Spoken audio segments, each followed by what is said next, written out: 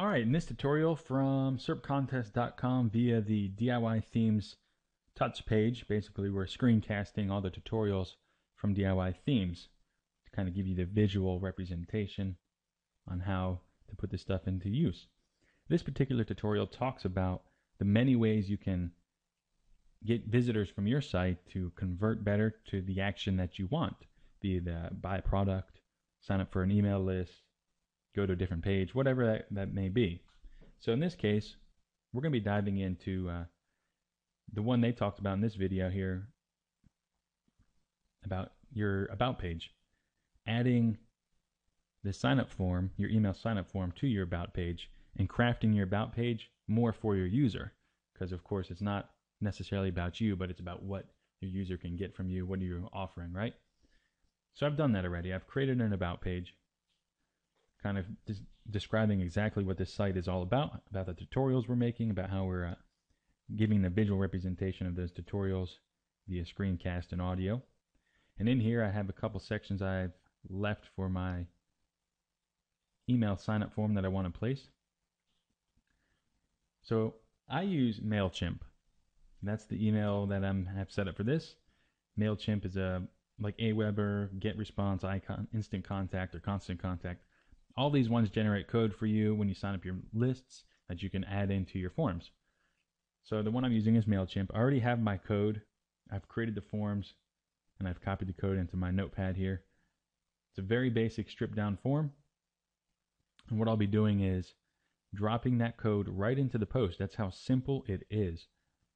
First thing I did though is I set up several pages. I set up a thank you page and a conversion page.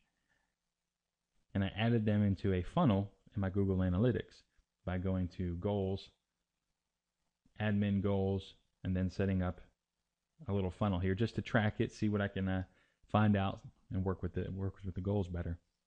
So I set that up and the pages are already on my page here. Now I'm going to drop in the code. So I'm going to edit the post. Take my code, I'm going to grab all of it. Line that up. And I've even have a representation of the funnel here and the links to the tutorials from DIY themes as well. That way I can reference back to them. I'm going to find the spot inside my post here where I want to drop the code. So I'm going to do it right after here.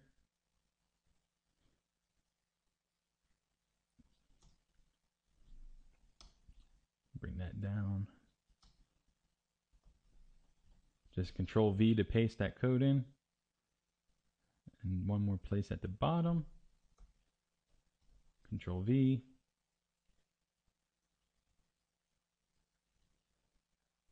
Go ahead and tighten that up. Update the page. Now I'm going to go ahead and check it out.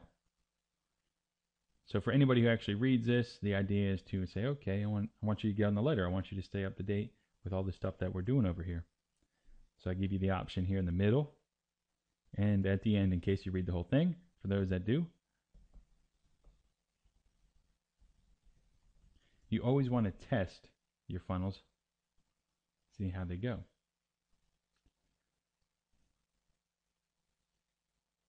All right, so it goes to the thank you page and it lets you know. I haven't styled these all up yet, but it lets you know that you need to confirm the link.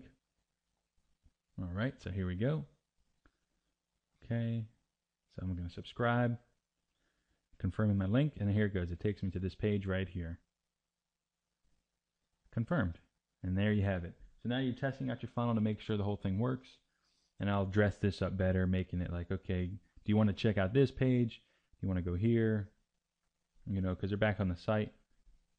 So we're just in the beginning phases of building all this out and following the tutorials from DIY themes. So that's why you want to stay connected with us.